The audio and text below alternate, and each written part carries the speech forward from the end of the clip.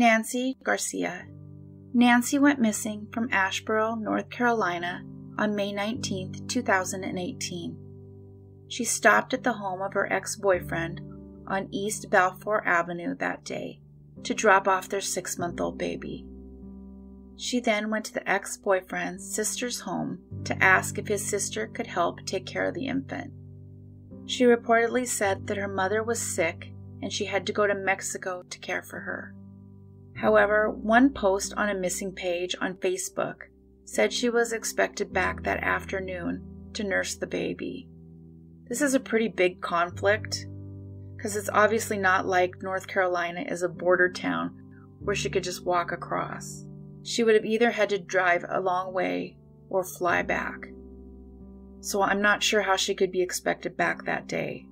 And it also turned out, when they contacted her mother in Mexico, that her mother wasn't ill.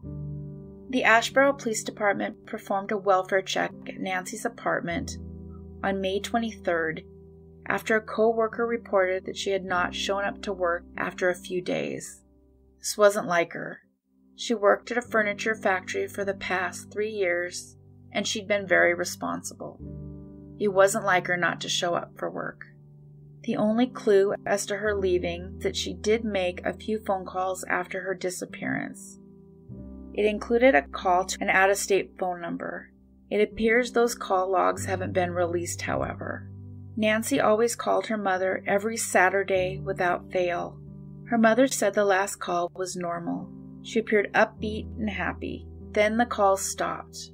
She had attended a child's birthday party the day before she went missing, and everyone there said she seemed fine. Nothing appeared to be wrong. Her family is clear that she's a good mom and she wouldn't abandon her daughter. She was dedicated, and her baby was born premature and was still breastfeeding. Either way, the police have found no evidence of foul play in her disappearance, but they do say that it's puzzling. She had said nothing to any of her friends about leaving.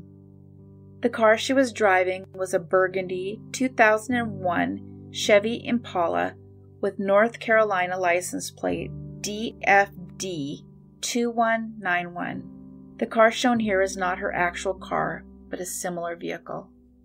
There's no evidence that her car ever crossed the border into Mexico, and there's no evidence that she flew out of North Carolina.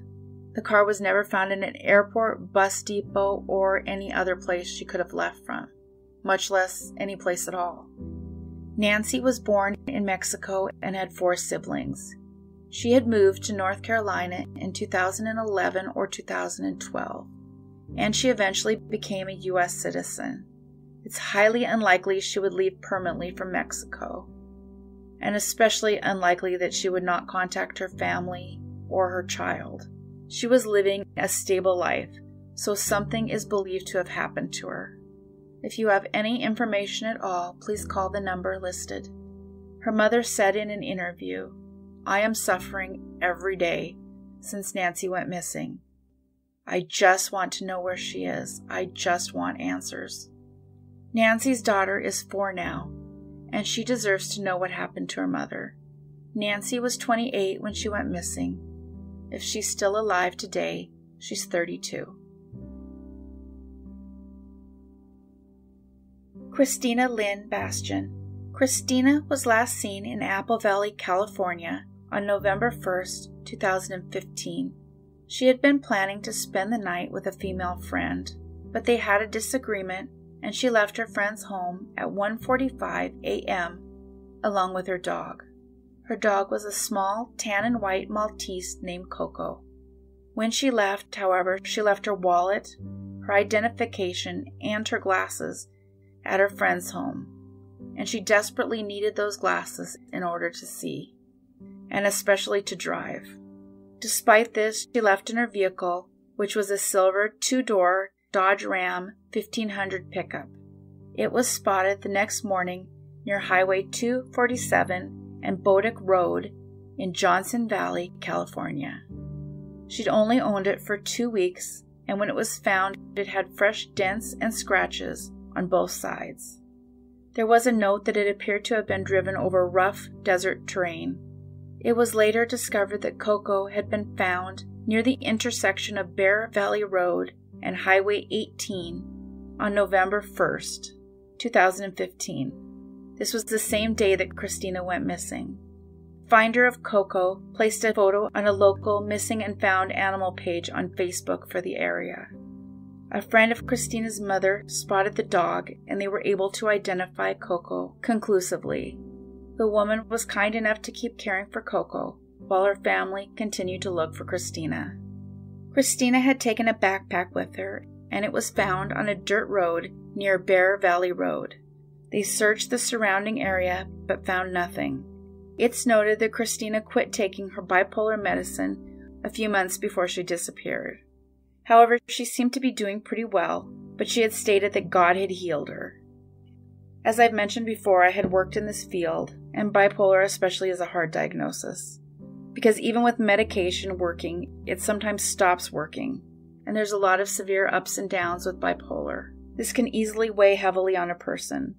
I have so much respect for those fighting bipolar symptoms because it's not easy, although medication can literally be a lifesaver. In Christina's case, it had caused extreme weight gain. It's possible she was struggling and keeping her symptoms to herself.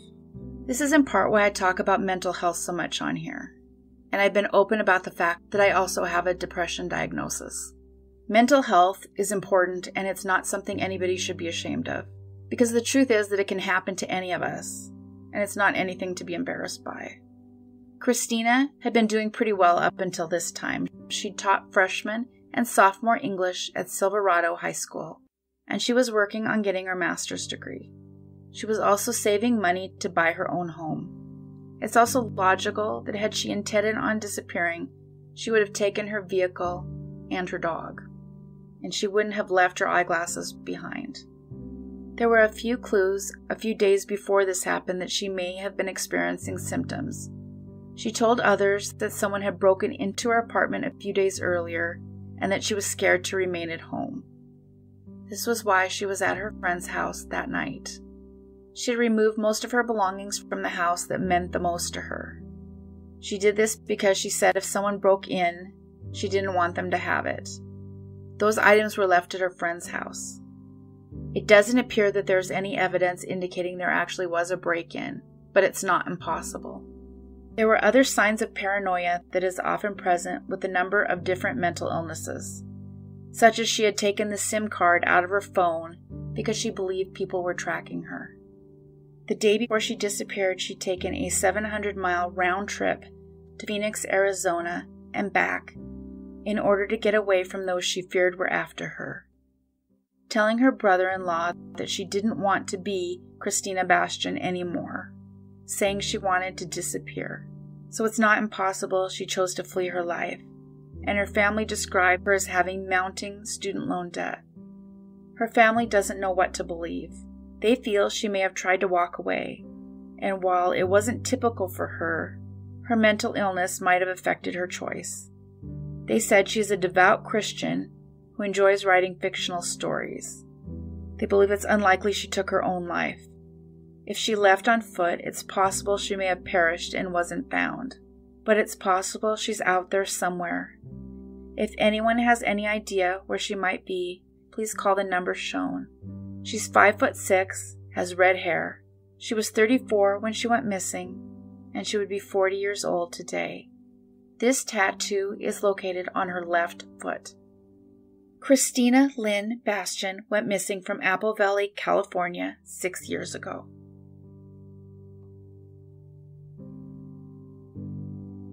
Hannah Emily Upp. Hannah was last seen in St. Thomas in the U.S. Virgin Islands on September 14, 2017. She had survived Hurricane Irma, which had struck the island the week before, so it was surprising when she disappeared shortly after. But Hannah has disappeared before.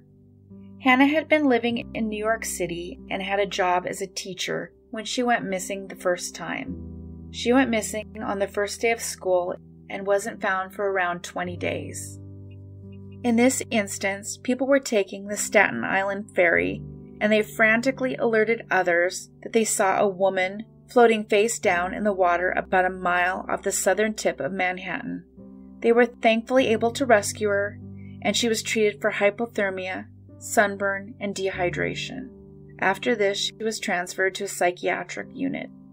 She told the authorities it felt like only 10 minutes had passed before she became herself again, but in truth, it took 20 days.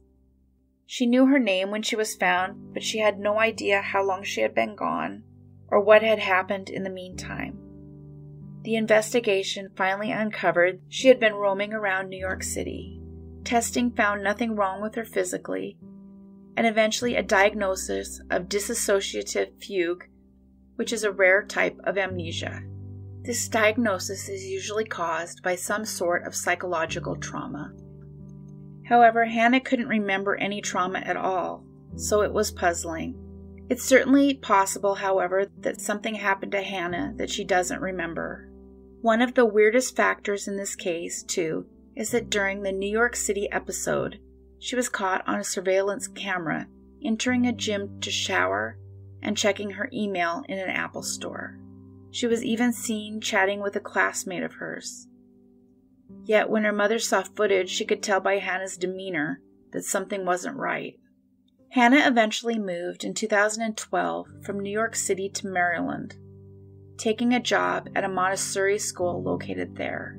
She was a Spanish teacher, and again, on the first day of school, she disappeared. She was found 2 days later in a creek, about 1.5 miles from school. Despite this, she was allowed to return to work, and she seemed to be doing pretty well.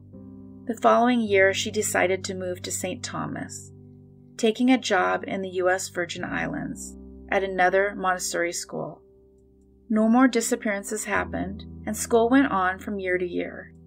It was 4 years later that it was discovered she left her sundress, sandals, car, and car keys at a small bar in Sapphire Beach. She usually snorkeled in this area. Hannah was a physically fit swimmer. She frequently went snorkeling.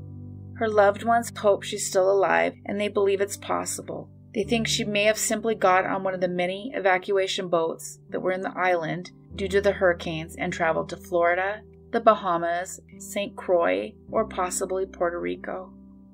Because of her history of dissociative events, it's possible she has no memory of who she is. She has 3 tattoos, 2 of which are shown here. A triangle with a wave on the inside of her right ankle, a sunflower on her right thigh, and a Venus symbol with an extra line on the left side of her lower torso. There is currently a GoFundMe fundraiser being put on by her mother to help fund a private investigator. If you recognize her, please call the number provided. Christina Lynn Bastain has been missing for 5 years. Thank you everybody for watching and listening. If you could help to get the channel noticed by the YouTube algorithm by liking and leaving a comment, even if you can just leave a thumbs up or some emoji, it counts as engagement. It would be so appreciated. And don't forget to subscribe if you haven't yet. Thanks everyone. Take care of yourselves and each other.